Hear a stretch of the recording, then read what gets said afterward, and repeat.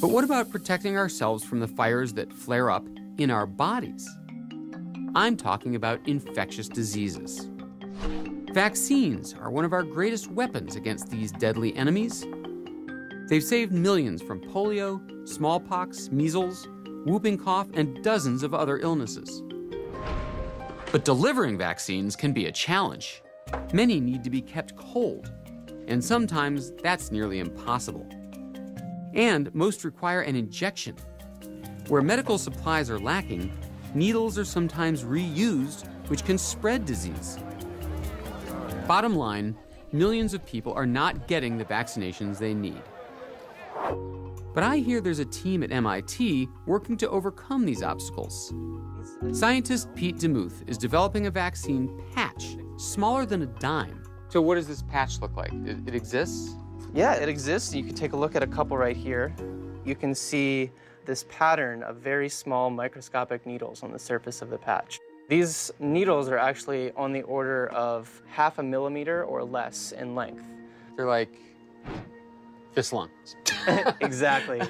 And how many are there? So this patch actually has about 100 needles, but patches are made where there could be even thousands of needles. Looks harmless until you see it under the microscope. All right, and we'll bring this into focus. Whoa, evil. It's like a medieval torture device. The next step is to coat these needles with fine layers or films that contain the vaccine. But how do you layer anything on something this small?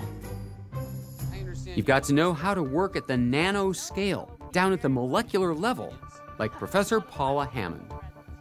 This is actually where we build the films that contain our vaccine. How you doing? Nice to meet you. Yes, we love our friend here. This is it, huh? This is it. A robotic arm dips the microneedle patch into trays containing the vaccine's components. You've sort of co-opted the ancient principle of chocolate fondue. The way that we make the coating is that we take the components that make up our vaccine. One of the components is negatively charged, and the other component is positively charged. The microneedle patch is negatively charged. First, it's dipped in a positively charged component, and a microscopic layer forms. Then it's dipped in a negatively charged component, and a new layer forms. In this way, dozens of layers can be built up on the microneedles and then embedded in the skin like a tattoo. Over days or weeks, they dissolve and release the vaccine. But what are these components? The positively charged ones are biodegradable polymers, in this case, plastics. And the negatively charged ones are DNA. So there's a polymer and there's DNA, which is genetic material. I thought you said it's a vaccine. Actually, DNA in our case is the vaccine, which is very unique, but also very powerful. Most vaccines are created from weakened or killed microbes, or from parts of microbes. The immune system mounts an attack even though there's no real threat. Some immune cells remember the episode.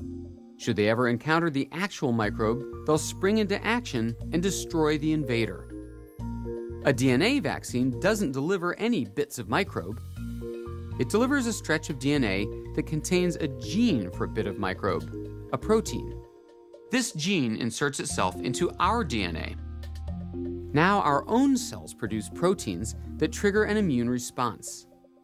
And the DNA requires no refrigeration. Okay, David, are you ready? Dude, in what universe is that a microneedle? We don't have to deal with this old technology anymore. Oh, that's the before and this is the after. That was before, very funny. Yeah. You guys are just a laugh riot. And I'm just going to apply this to your wrist. So this is human trials starting right now. Well, let's see how it goes.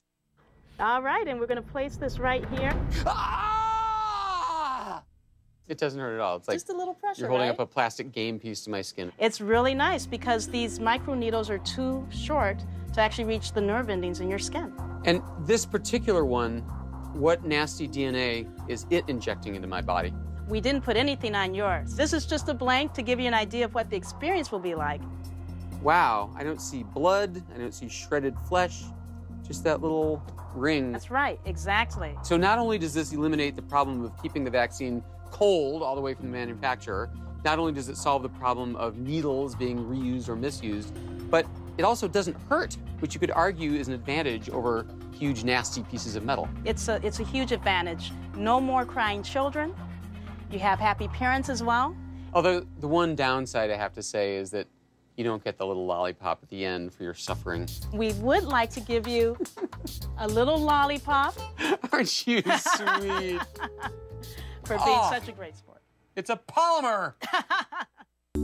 This radical new vaccine system is still in the testing phase. If it lives up to its promise, it could eventually save millions of lives around the world.